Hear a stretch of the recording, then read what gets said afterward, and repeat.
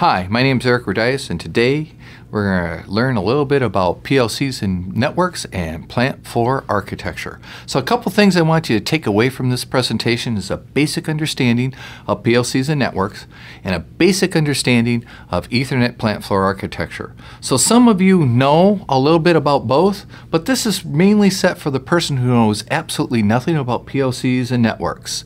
So let's get started. The agenda that we're going to cover today is a big picture, why PLCs, network basics, and plant floor architecture. So buckle up, here we go. So let's just talk a little bit about the market driver, which you've heard a lot about Industry 4.0 and IIoT.